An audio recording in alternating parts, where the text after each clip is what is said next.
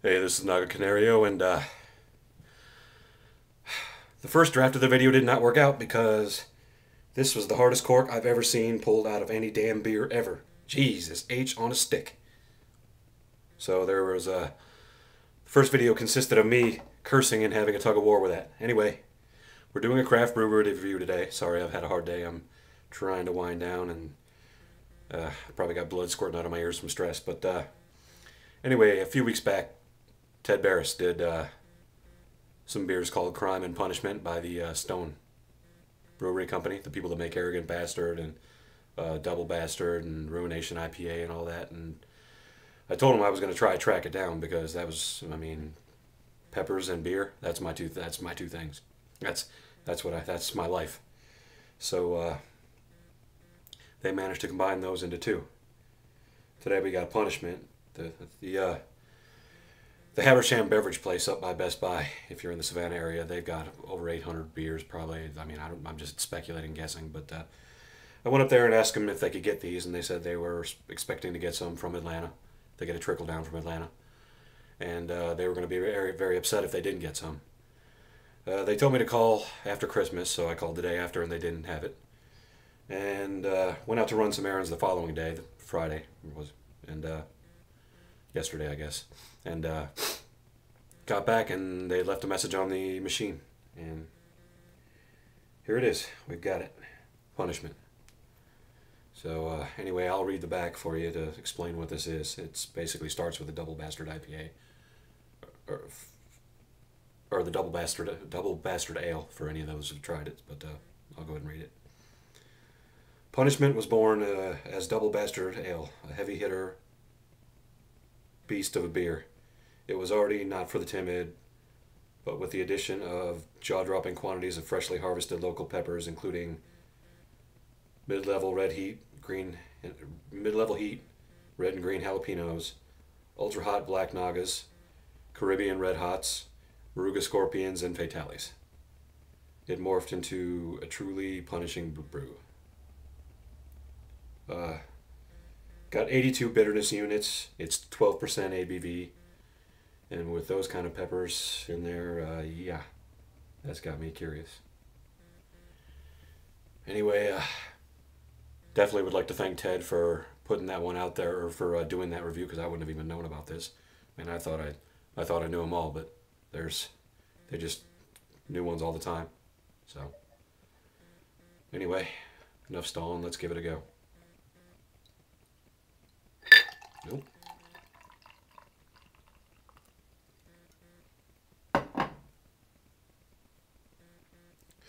Unfiltered. You can't see through it at all. Very nice. Good color.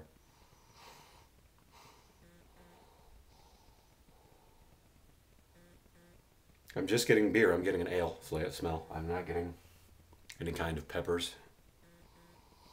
Just a real sweet bready ale smell. So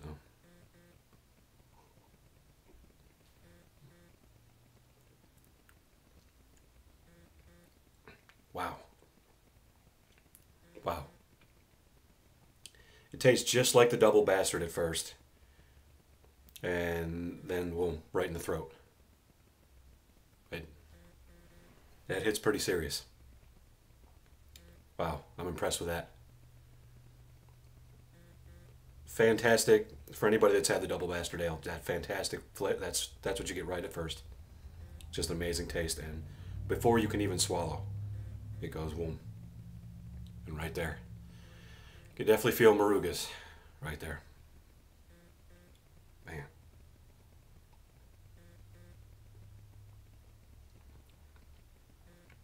Wow. You pick up the pepper notes, but it's not, you can't identify one specific. I think I can maybe taste the jalapenos in there, and then it just goes to hot. Bottom of the mouth and back of the throat. I'm going to go 9.5 out of 10 on this due to the originality. I mean, pepper beers other than the couple that I've had before that, some were just okay and some were. It hasn't been explored yet, and this was the first time that I'm seeing this. There's a show called Brew Dogs on Esquire. I don't know if any of you have seen it, but it's two Scottish guys, and they go to the different places in the country and work with the top brewers there to come up with a type of collaboration. Well, they did go to San Diego, where this brewery's based, and they wanted to do a beer reminiscent of all that. And somehow peppers came up, and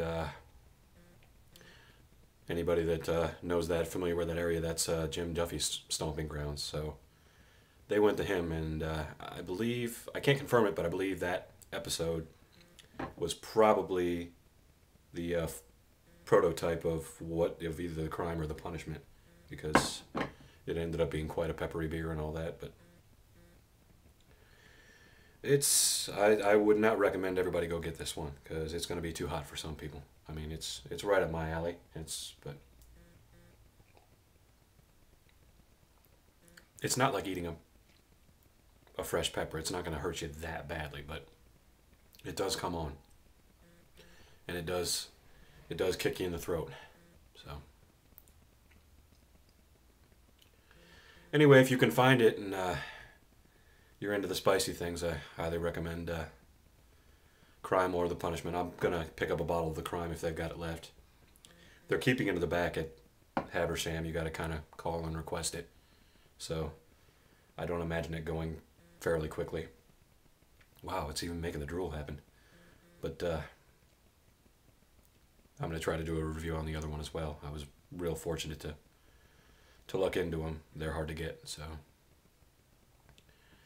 Anyway, I'm not going to make this a forever video. Punishment by Stone Brewery in San Diego. 9.5 out of 10. Black Nagas, Morouga Scorpions, Fatalis, Jalapenos. I mean, come on. There's nothing out there like this right now that I know of. So, anyway, everybody take care.